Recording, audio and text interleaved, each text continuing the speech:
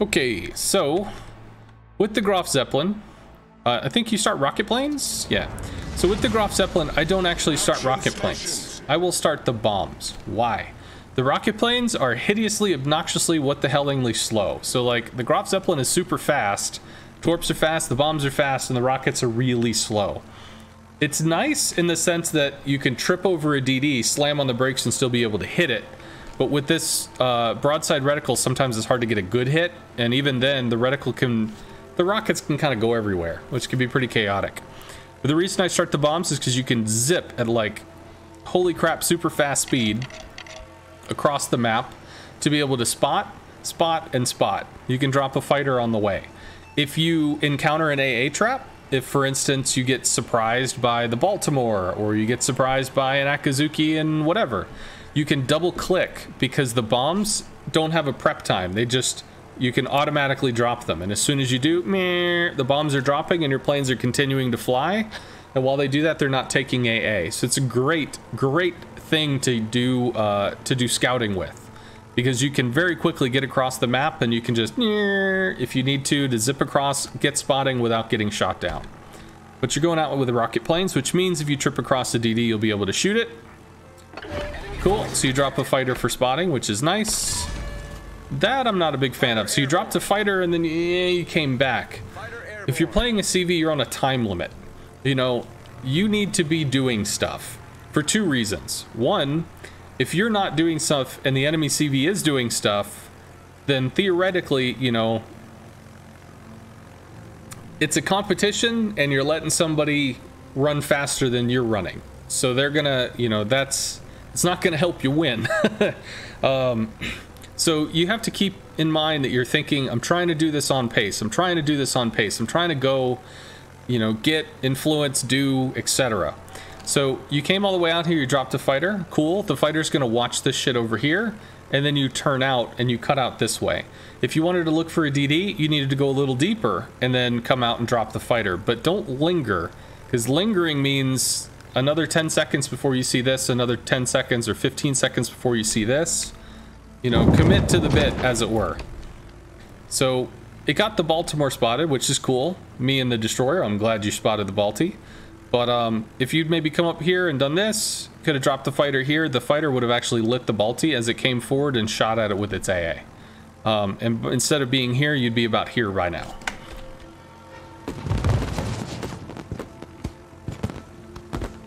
So this I don't understand.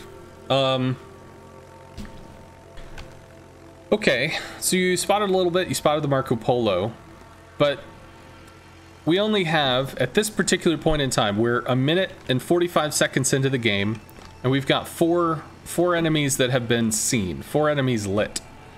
The enemy CV has come over, I think on roughly this track, might not have seen the Eugen, probably saw the Tirpitz, might have seen the Buffalo, might have seen the North Carolina, is about to see the Udaloy.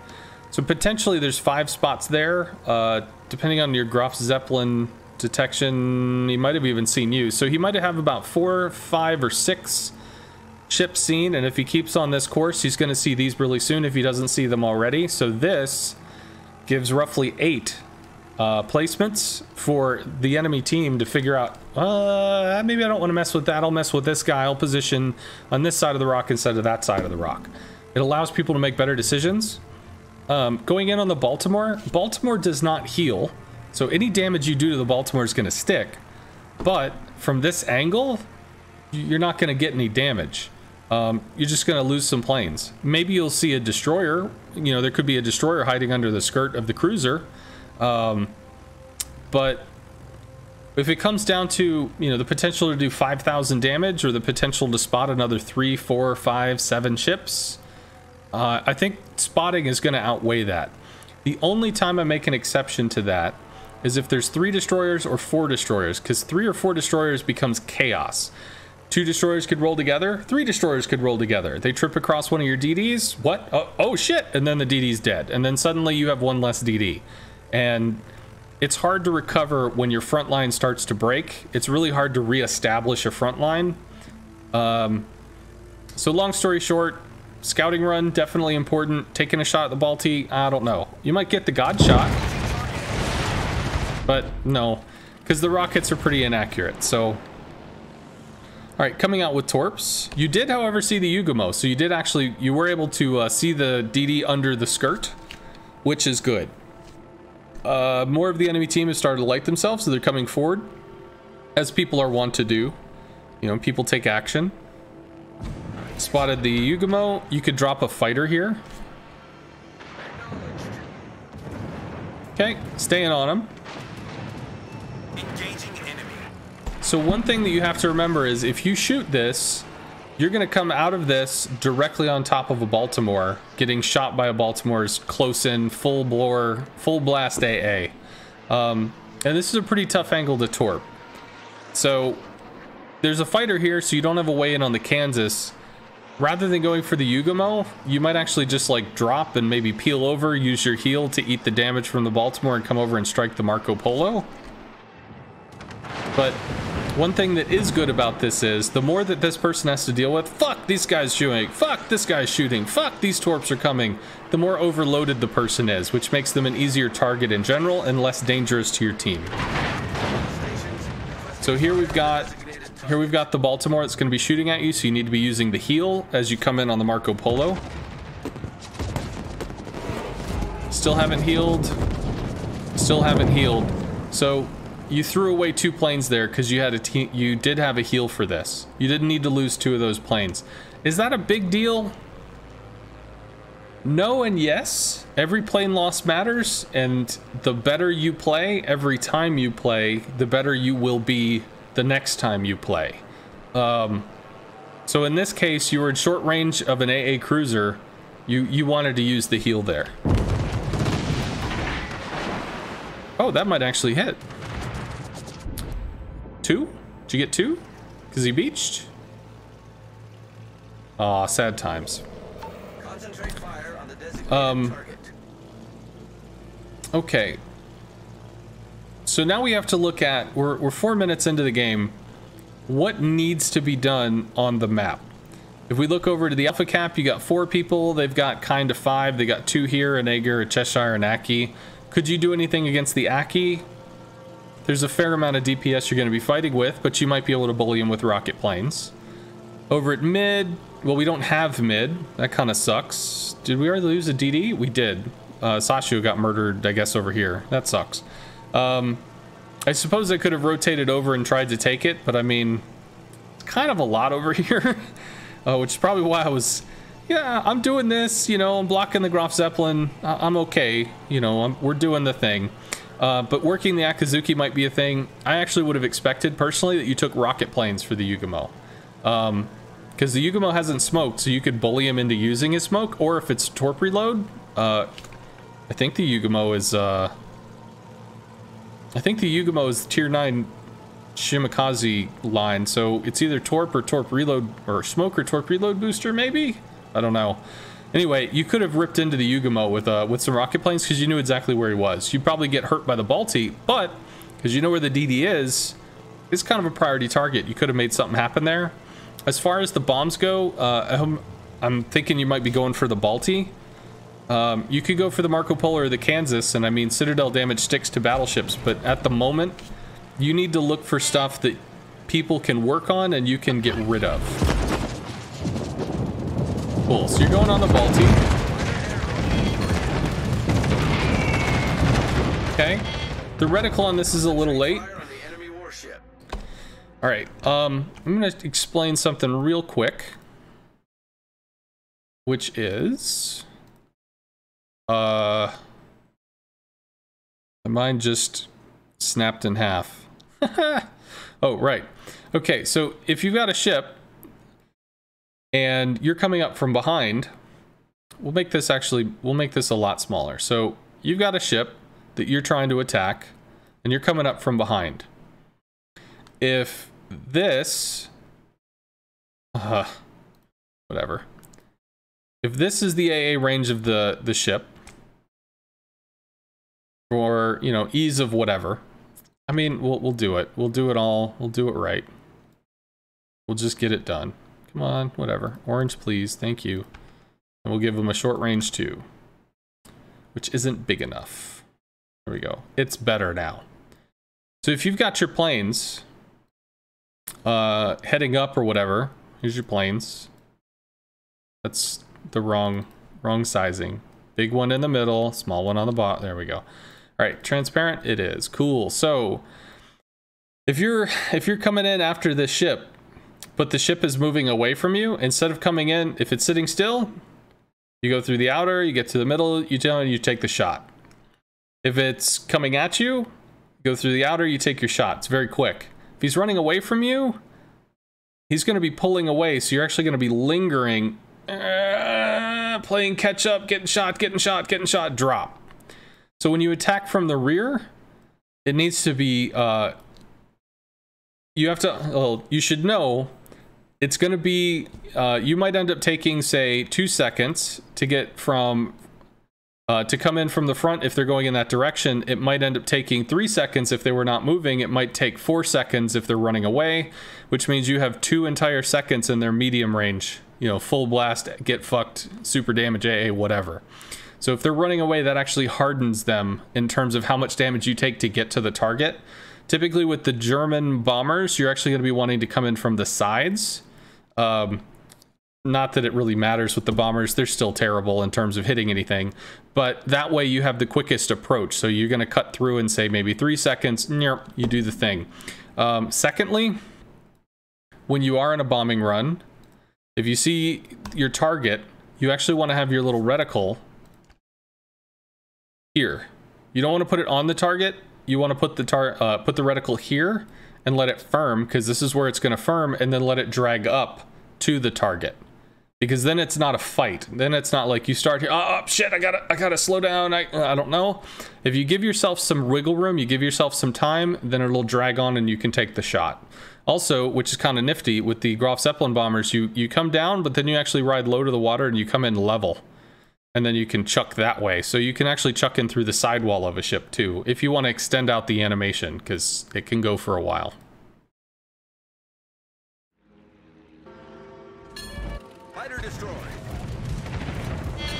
Okay, so you got torps going.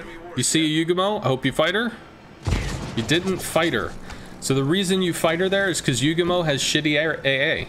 And if you fight her directly on top of this guy, the Yugumo's lit. It has 2 options. It gets the fuck away. Well, it has a few options. It A, gets the fuck away from the fighter, but that's going to take a while. It B, smokes, and then stays in the smoke because it's scared of the fighter. Or C, it kills the fighter and it's a Yugumo. It ain't going to do that quick. So if you drop this buffalo has all the time in the world to move, reorient, and clock this dude. If you leave, the Yugumo goes dark, the buffalo has to pop a consumable, maybe his consumable isn't ready. It gives him a limited window of engagement, versus you drop a fighter, that gives him like 10 to 15 seconds, then he radars, hydros, whatever, and continues ripping the Yugumo apart. When you spotted this is a low AADD, you needed to fighter it. Good drop.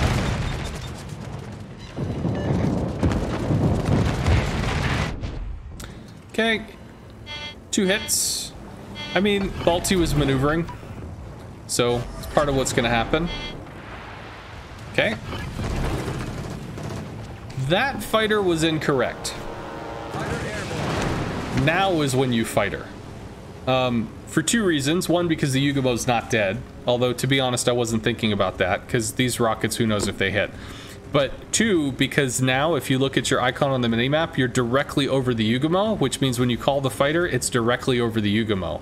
Now, because you dropped it early, which is okay if you're trying to spot like a surface ship that has a larger aerial detection, if the Yugumo sails north, he can get out of range of the fighter fairly quickly. Although, granted, with 400 health, you probably just spin around and kill this. There we go. So it didn't matter anyway. Enemy destroyer sunk. Technically, you would have wanted to drop it directly on the enemy plane, or the enemy destroyer. Okay, so you can see that your Ostergotland is in distress. There's a fighter, there's some planes, there's a bunch of red guys over here that might be shooting him. And he's wounded. Oh, he's down low, he's almost dead. So you could come over here and drop a fighter if you wanted to. Realistically, the Oster's bullying back the enemy Graff, so it ended up okay for us. I was okay. But still, what do you attack now? The Akazuki was just spotted, so you could take rockets, but you only have 3. 3 rockets ain't gonna do shit. Akazuki will shoot down 1, you take a pop shot, probably miss, great. If you're gonna go, you wanna roll in force, so you need the rockets to be there. All right, bombs suck. So there's not really anything to bomb. Maybe you bomb the Monarch. You could try to follow the Balti, but the Balti's receded to cover, so you're not really gonna get anything out of there. So you got Torps, which is a good general purpose instrument. There's a Kansas that's spotted. Maybe you can give him some help, and I think you end up going on the CV here. Fighter was a little too close because it's gonna get shot down by the Kansas.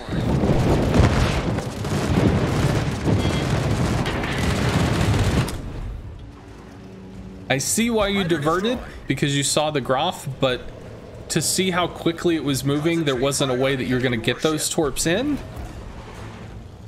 Balti. I like the choice. Bombs for the Balti. If they hit, could do something. Okay, turning on the Graff Zeppelin. You might get citadels here, maybe. German citadels are often very protected, and kind of hidden. Now, in terms of like German battleships, the Turtleback or something guides the bombs into the Citadel, seems to give you AP damage or Citadel damage more easily. I don't know about on the Graff Zeppelin, but I guess we're about to find out. Secondly, Graff Zeppelin has a fighter. When you attack this, you're going to use these 2 planes to attack it. And then you got 5 people over here that are along for the ride. You might lose 1, maybe 2 as you're coming into AA. But these other 3, they've got kids. Think of the children. So if you went ahead and like pre-dropped, maybe pre-dropped a second time and just roared in with the 3 planes, you could probably roar in and get the drop, still be able to use your 2 planes, and the fighter doesn't kill everybody else and make children very sad.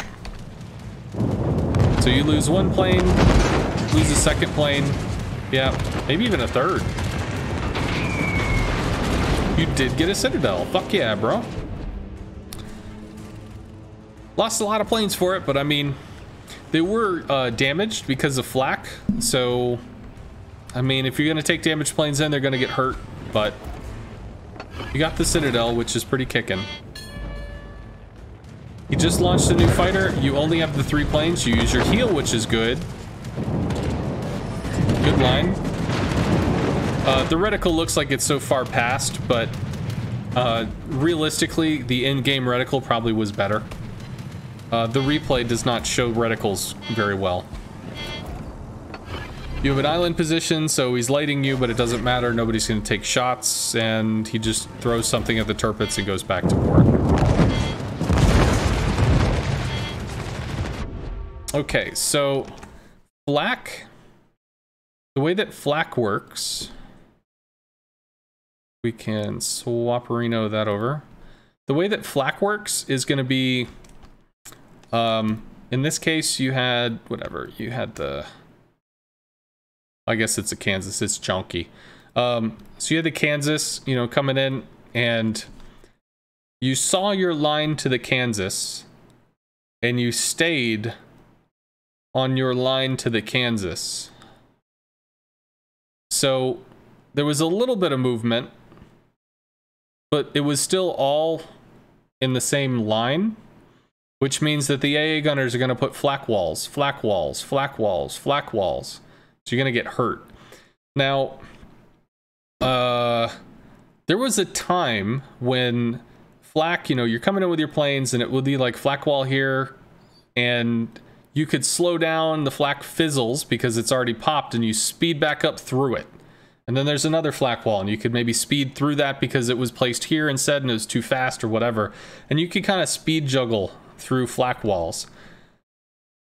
Either it's because they changed boost so that you don't get to like just having, you know, boost that you can just pace across the screen when you're going from point A to point B on the map. So often you get somewhere and it's like, shit, where's my boost? But this has not been such a viable viable defense for me for a while now. The most consistent is going to be, so here you got a thing, you're going to come in and then immediately you turn.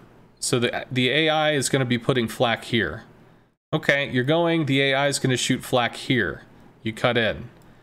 Flak here. Flak here. And once you get to this 3.5 line, this is where the AI gunners stop shooting. Well, what happens if you turn in here at 3.5, 3.6, 3.7? They could actually extrapolate and flak wall here, which means you just get to eat shit on your way to go do something. But it's going to be pulling the flak gunners, you know, in with turns to try to place to be able to get through.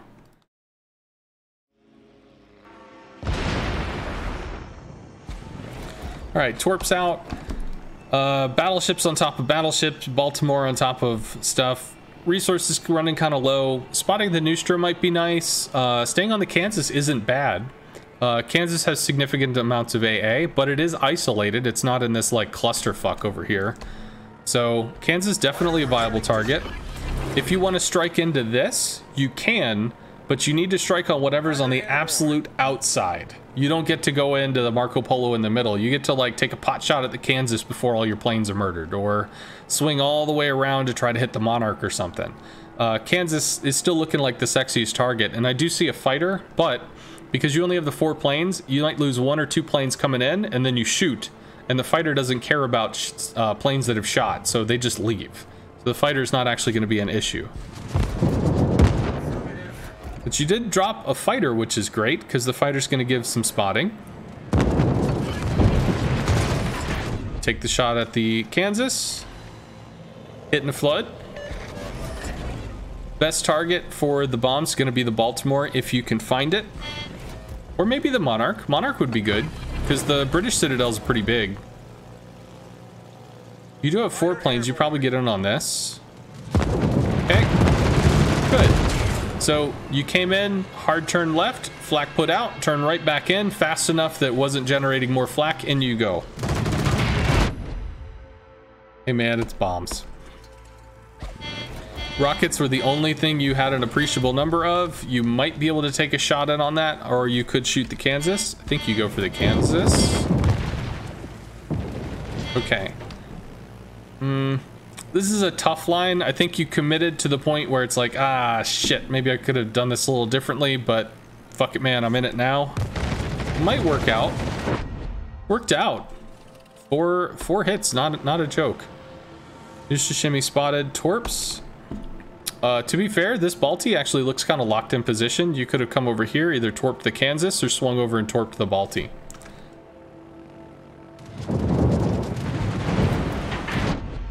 Okay. Might get lucky. Might reverse into him. Battle ends in 5 minutes. Okay, so here is where we're not in a bad position. They have a whole bunch of people lined up. New Shishimi should have been an A like 3 minutes ago. They should have been getting points off this for a long time, forcing us to take a cap and stuff. They didn't. So that was not okay, but whatever. You're getting to a point where you have so few planes to go in on a Baltimore. You lose 2 planes, you drop with 1. I mean, they suck already, so if you're dropping with half your payload, it might just definitely be a miss as opposed to missing twice. So it's times like these where if you hit the Alt key, Alt is going to show you time until the next plane, and you need to think of how many resources do I have to bring to the party. You know, like if you want to go to the club, how much cash do you have to bribe the doorman with, or whatever? You know, do you need to slip him a 20? Okay, well, you got to come prepared. If you only come with a 10, then maybe takes exception to that and you get clocked or something. Maybe he says come back in 3 hours, then he forgets that you showed up. So you need to make sure you're coming prepared, and 3 planes is to the point where you're definitely losing 1. You might lose 2, you might even lose all 3 before you get a strike, in which case nothing happens. But definitely the Baltimore. Okay. Well, the Baltimore is dead, but looking at the choices, Kansas had 40 to 50,000 health.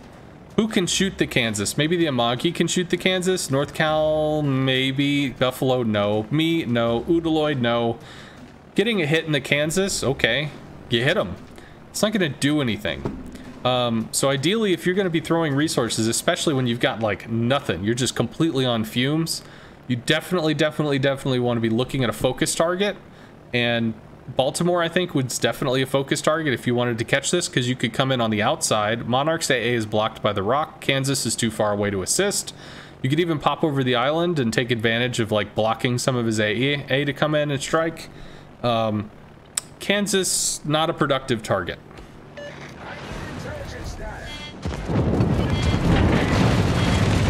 Okay, so at this point, I think you were just trying to spot. Because it's like, yeah, I'm just kind of throwing stuff. And I mean, we had the points to win, so. All right.